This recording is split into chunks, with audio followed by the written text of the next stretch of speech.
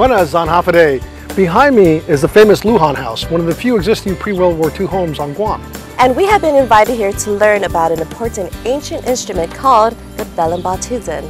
Now, not only are we going to learn the history behind the Belembaotuyan, we're going to learn to play the instrument, and we're going to find out how the music behind the instrument has been passed on from generation to generation.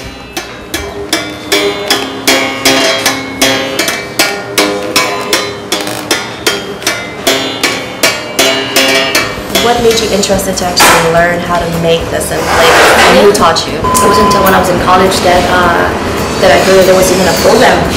It was through the College of Arts and Humanities. And so one of the, we had a guest speaker come to our class, and she talked about she talked about the folk arts program and trying to preserve a lot of the traditional arts. I called her up and said, "No, I'm interested in the Belembaotuyan. Is there anybody?" Or she said that there was still somebody around, and he was the last one at that time. He was still the last one. How was it working under Master Chrysostom? He was really nice. I really enjoyed him. This was like 20 years ago. This is 1992 when I was really young.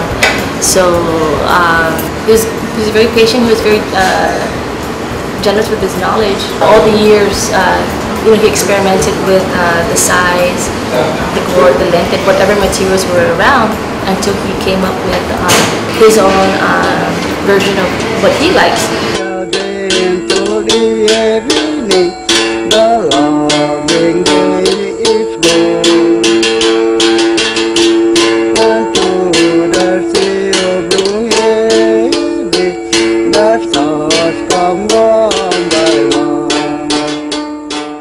He started out with an interest, and then I said, "Oh, okay." And then once people said, "Oh, you're the one, you're learning from Tunisia," I said, "Yeah." They said, "Hey, can you come to my class and demonstrate, in the school?" So I started doing that, and then the teacher says, "Can you teach me can you make me one?" And I say, "I'd rather show you, or let's do it together." I prefer passing it that way, where I actually teach them, because then it gets even further, right?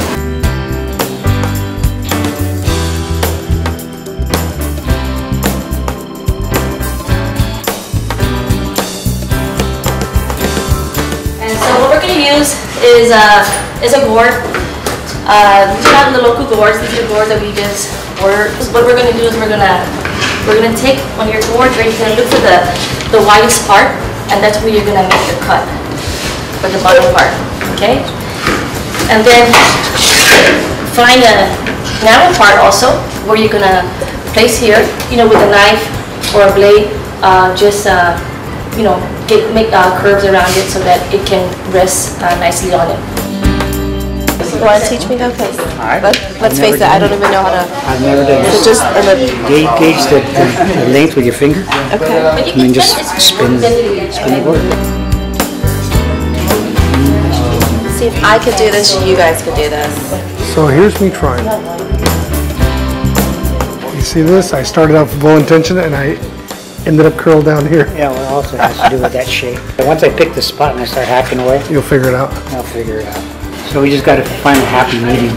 This is not just you cut a piece of stick out, tie a string. Everything has a reason for it. When I first heard this, when we walked in, we first initially heard it, I thought, wow, that has almost a harmonic sound like a didgeridoo does. Now, the bigger the gourd, the different the sound. Right.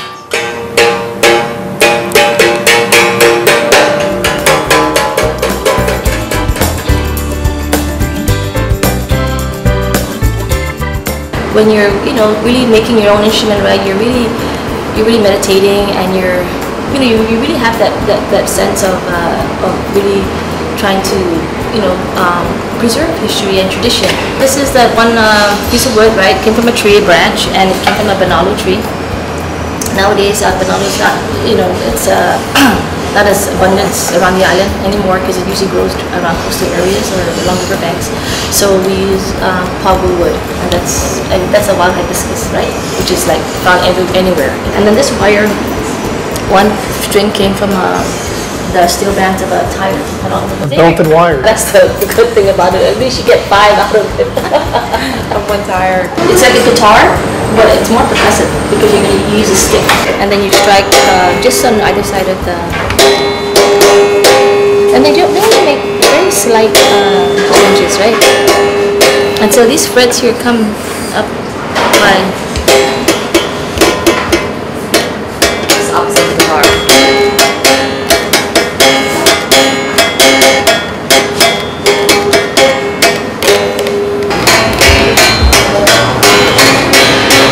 that's how you play. Very, very interesting. You know what I like about it? That I'm left-handed, so it was very challenging to learn to play guitar. This is one of the first ambidextrous natural instruments I've ever seen. Oh yeah, no, sure. This is neat. I love it. Belembao means like rumbling or vibration. Tuzen is your tummy. So Belembaotuyan. Belembaotuyan, bumbling stomach.